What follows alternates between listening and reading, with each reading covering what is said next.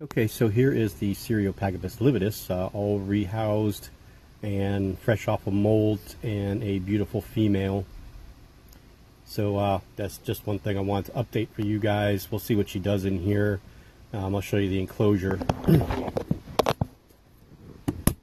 the same kind of enclosure that we have the OBT in. Lots of substrate, sand mixed with vermiculite and Burpee's cocoa coir.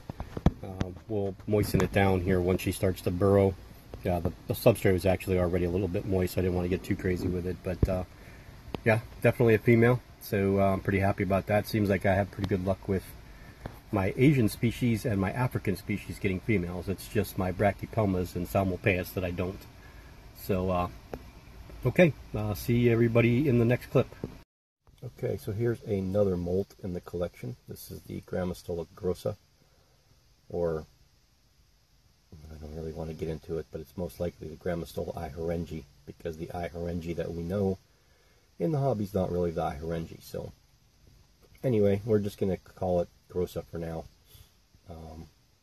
This one hasn't eaten in forever, and it didn't even look in pre-molt, so I'm glad this one molted okay. We got a bunch of water here for it just in case. I just found it not even 5 minutes ago. This is Saturday.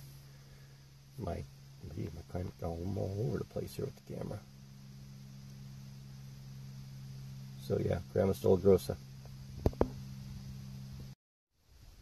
Okay, here's another that molted recently.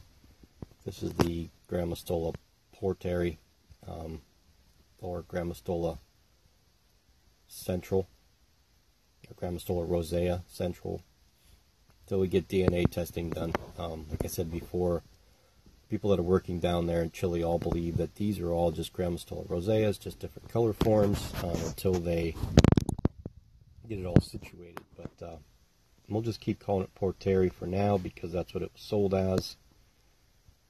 Molted about a week ago. Not quite sure on the sex.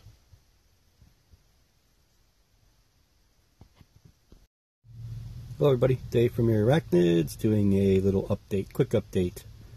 4th of July week update, we'll call it. As you can see, we have a bunch of little baby white-dotted assassin bug nymphs, the Platymerus biguttatus. There are 8 so far, and a bunch of eggs left over. So what I'm going to do is just make a couple communals of these. Instead of leaving them in with the adults this time, we're going to keep them in here. We'll feed them fruit flies. They'll have less room to roam around and a lot easier time for them to find their food, and then see how they do here. And as they get bigger, then we'll start thinking about adding them back into the communal. So yep, 8 so far. Like I said, there's a bunch of eggs left over, so I imagine, you know, they'll be hatching out over the next week or so, so we'll see how many we end up with.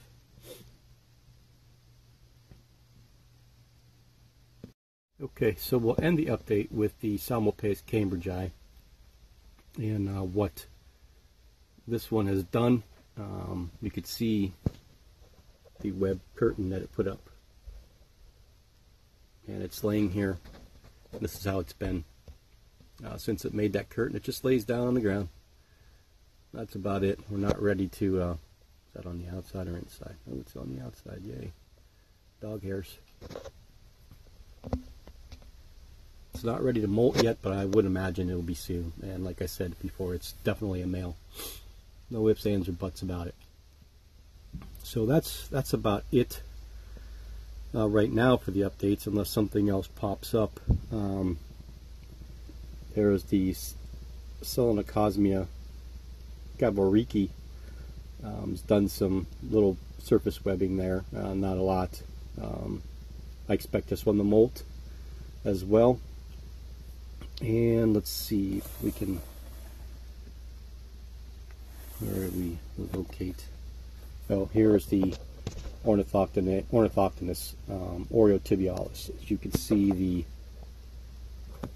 hole there, that's where it went down. It did go down finally and dig. I had fed yesterday. So yeah, oh look, we were talking about decides to